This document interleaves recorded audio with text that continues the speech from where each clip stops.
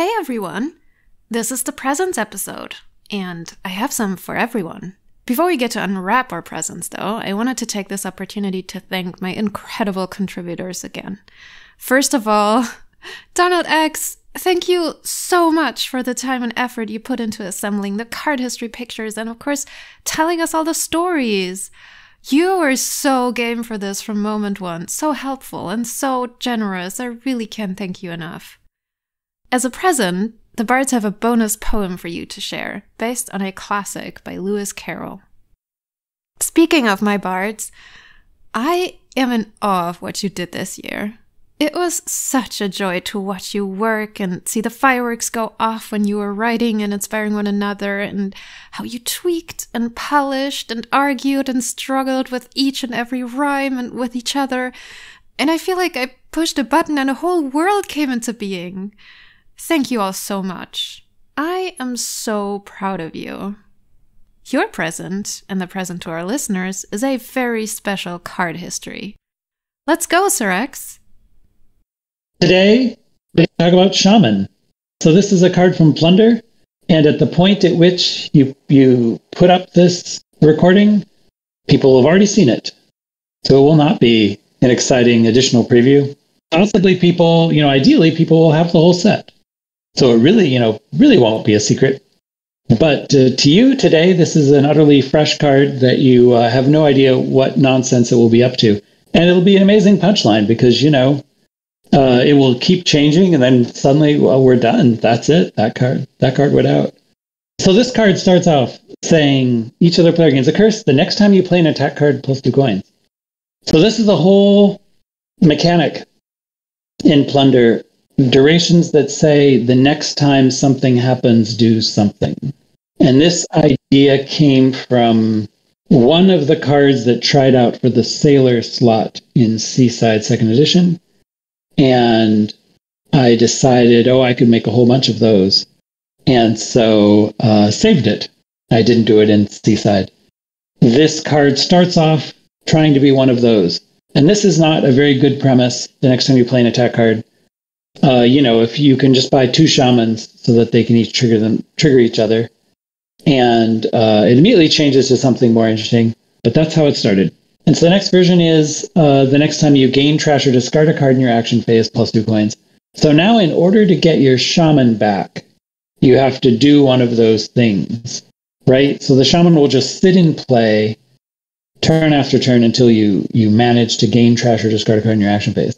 And if you never do, it'll just sit and play. And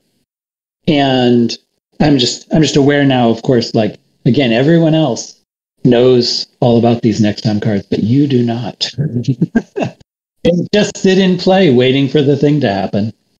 And then they go away that turn. So anyway, it's possible that some games, of course, there is no way to do any of those things, in which case Shaman was just a one-time curse like ill-gotten gains. And if there is, then, you jump through that hoop so you can get your witch back. So the next version gives you, it drops the next time stuff. And it's each of the player gains a curse at the start of your next turn plus 3 coins. So a conventional duration witch. Until then, when any player trashes a card, they set it aside and discard it at end of turn. So that does 2 things. One is that it prevents you from trashing curses, right? Once there's a shaman in play most turns, you're stuck with all these curses. If you trash them, you just get them back.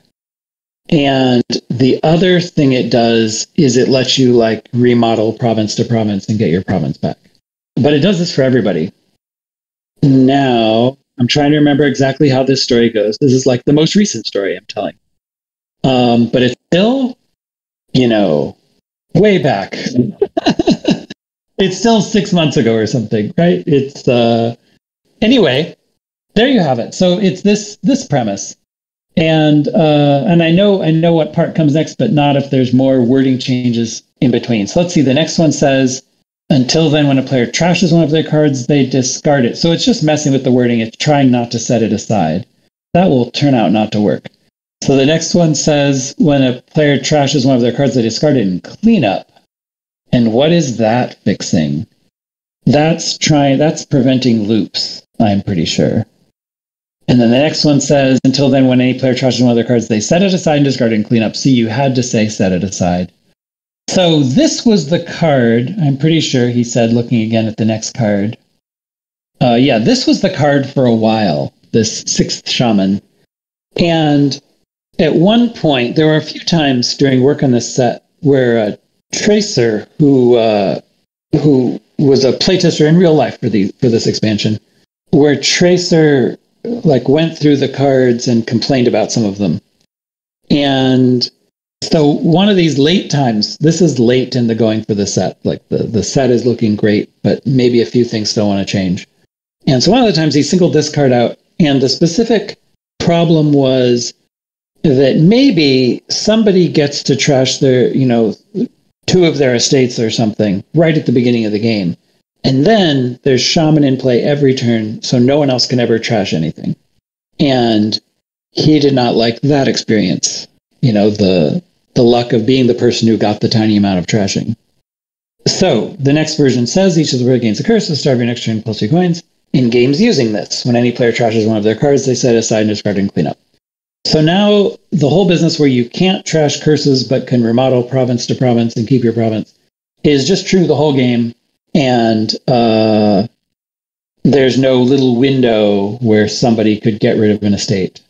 So that's that version of the card, he said. Then there are multiple problems with this card. Let's see what this next card does. Each of the player gains a curse from the trash if the supply has none.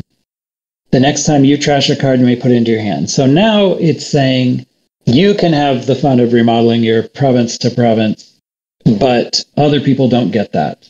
It doesn't prevent you from trashing anymore, but it does mean that it will keep giving curses all game, because if you trash them, they just come back. And that's a very old concept, giving curses from the trash, that I'd tried long ago. And it has a huge flaw, which is that the experience of never getting rid of your curses is one we have all had endlessly, because some games there's a witch and there's no way to trash your curses. And so there's no point to making a card that specifically does that specifically says you're not going to be able to get rid of your curses this game, because it's not a new experience. It's just something we've endlessly done. So that's why this version gets rid of that. It does keep feeding you curses, but you can get rid of them all, right? You can trash down to no junk, and then they give you 1 curse and you trash it. So that's what's going on there. And then it's still trying to preserve some of the joy of this remodel business. And now it's back to being a next time ability. And so the penultimate one says each other player gains a curse at the start of your next turn plus 3 coins. In games using this at the start of your turn, gain a card from the trash costing up to 6. And this was another idea I had the same time as the previous one, and we immediately liked it way better. So just there's this rule, all game you're going to be gaining some junk from the trash every turn. Sometimes there's something good in the trash, and you can gain one of those. Of course, this has funny interactions with so many cards. Like if there's a knight, then you trash their card, but then on their turn they take it back from the trash. You don't get a window where you get to do it. Or if it's in multiplayer, somebody gets to take it. But of course, sometimes there's too much good stuff in the trash for whatever reason, so that it can come back around to you. Or sometimes you can gain something from the trash at the start of your turn. Like you can call Transmogrify and trash something and immediately gain that card back, instead of having to take a junk, which can also be hugely important. Anyway, so I think last footnote at this point enters our story and complains, why is this card a witch? Because again, we know this whole business of giving out curses and you can't get rid of them isn't anything new. And really, this card wanted to be a trasher so that there would always be a way to put stuff into the trash, because it's sad if you have this and nothing's going to be in the trash anyway. So the final version is, and now it's down to costing 2, +1 action, +1 coin. You may trash a card from your hand.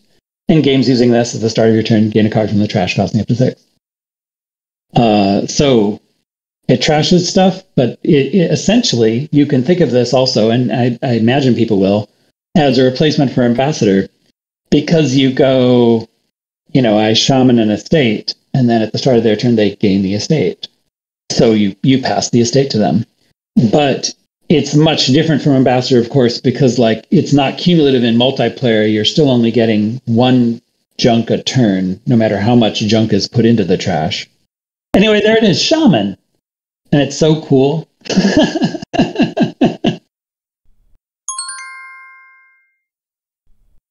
Twas Brigand and the Smithy Troves did Hireling gamble Astrolabe. All Impy were the sacred groves, and the tomb rats Upgrabe. Beware the GRobberRock, my son, the plays that gain, the plays that trash. Beware the Magpie split, and shun the Groomious Bandit stash. He took his Orchard Hoard in hand, long time the Banksome foe he sought. So rested he by the throne tree, and stood a while in thought.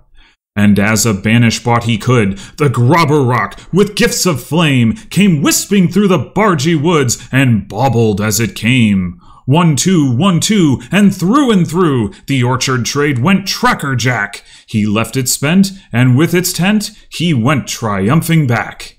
And hast thou trained the GRobberRock? Come to my alms, my reapish boy. O labja stay, sunboon, delay, he portaled in his joy. 'Twas Brigand and the Smithy Troves did Hireling gamble Astrolabe. All Impy were the sacred groves, and the tomb rats Upgrabe. This is Sharur's dominionized version of Lewis Carroll's Jabberwocky.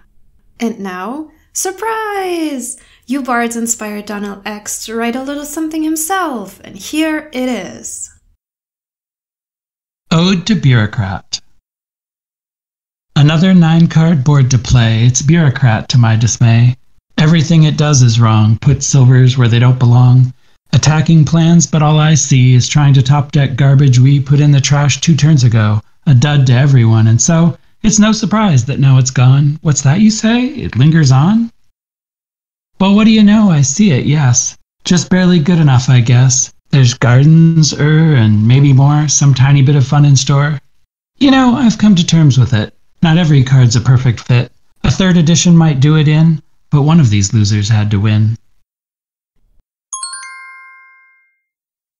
Thanks again, everyone, for helping me put together the ultimate advent calendar this year.